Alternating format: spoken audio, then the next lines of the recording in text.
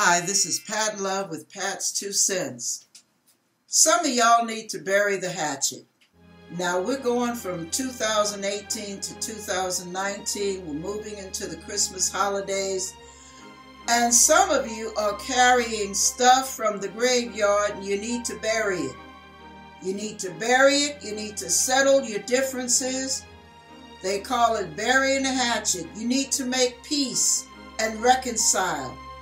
You've had enough quarrels. You've had enough differences of opinion. You've had enough debates, strife, unforgiveness, bitterness. You've had enough of that.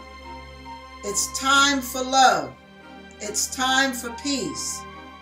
It's time to let God bring together what has been broken for way too long. Some of you are blessed to still have your family members. And unfortunately, you get on each other's last nerve. But that doesn't mean that you're not to have a relationship. Now, there is a difference between abuse. I'm not talking about that. I am talking about people that just get on each other's nerves. Somebody said something 2 years ago, 20 years ago, 75 years ago. And you keep regurgitating that same old statement over and over again. If one person doesn't want to hear it, you're going to get on the phone and rehash it with somebody else. But you will not let that thing stay in the graveyard. You keep robbing the grave and pulling that old stuff up and bringing it into your present day life to spoil everything that's good right now. That's not what God calls you to do. Now listen to this scripture. This is 2 Corinthians chapter 5, verse 17 and 18. Therefore, if any man be in Christ, he is a new creature. Old things are passed away. Behold, all things are become new. The real interpretation of that is all things are becoming new. It's progressive. God does not want you regressing backwards. Verse 18, and all things are of God, who hath reconciled us to himself by Jesus Christ, and hath given to us the ministry of reconciliation. Listen, y'all, how can you sit up there and talk about how much you love the Lord and how you're following the Lord, and you can't even talk to your brother or sister?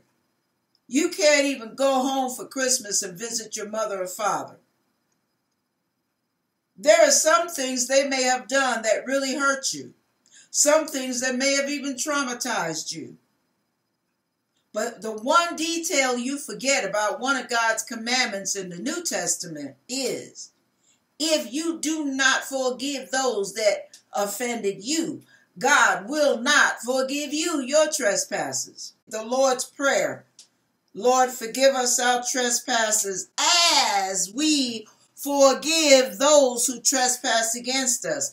And lead us not into temptation, but deliver us from all evil. For thine is the kingdom, power, and the glory. Now, here you are claiming Christ, blabbing and grabbing, raising holy or unholy hands, whatever your case is. But there are some folks you will not speak to. Really? Now, if you have been in that situation where the guards came to get you and your friend betrayed you with a kiss and turned you in for things you didn't even do wrong, and here you're getting ready to serve a death sentence, having done no wrong, and check it out. One of your other buddies cuts off or shoots off their ear. What are you going to do? Just keep on stepping because they did you wrong anyway? No. If you're Jesus, you will bend down, pick that ear up, and heal and restore the ear to the person who's getting ready to crucify you. Now, if that ain't love and forgiveness, I don't know what is. But see, that's one of the things we don't like dealing with. We don't want to reconcile. They didn't say they were sorry. Look at how they look at me when we get in public. Well, that's their problem, not yours. You do not have to own their problem. One of my friends told me, she was my spiritual mentor. She used to tell me, they don't want to talk to you, say hi to them anyway. Show yourself to be the bigger person. You represent God, not yourself. Now you're going to go on and represent yourself. Go on and let the Lord have a break from dealing with you and go on and kick butt and cuss out and do whatever you're going to do. But don't do that and claim Christ at the same time. It's either one or the other. You have to make a choice. Now, yes, I understand hurt feelings. Oh my goodness, if you only knew how I understood it. But every single time God enabled me, even when I could not forgive, I would ask God to give me the ability. And that's all you have to do. It's that simple.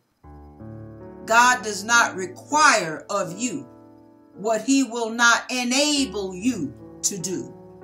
And that's what he will do. He will enable you to forgive those that are unforgivable. He will enable you to forgive those who could care less how they hurt you. He will enable you to forgive. Now, some people you forgive, you may not be able to reconcile with because they are toxic, dangerous, and abusive. We get that. I know God gets it. All right. My point is, there are family members that you just don't deal with because either you don't like the fact that they seem to be quite arrogant, critical, uppity, or they got a whole lot more money than you will ever have, and you don't like the way they act around you, flaunting all of their goods. Whatever the case may be, you must forgive and reconcile. There's no threat to your safety. There's no threat to your children. There is no threat. Then you have no excuse for not reconciling, for not at least being willing. Now, if you make the first move and they reject you, that's on them. You're released from your obligation because you made the first move and you made an attempt. At that point, what do you do after that? You pray for them. Okay, Christmas holidays are coming up, y'all. 2019 is coming up. Time to bury the hatchet.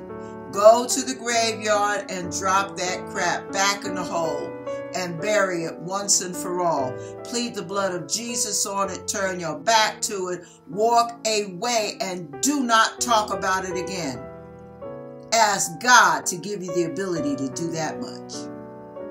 God bless you as you heal. And don't forget to ask God to heal your heart so that those hurts don't have to keep doing an instant replay every time you turn around. God bless and Merry Christmas to all of you.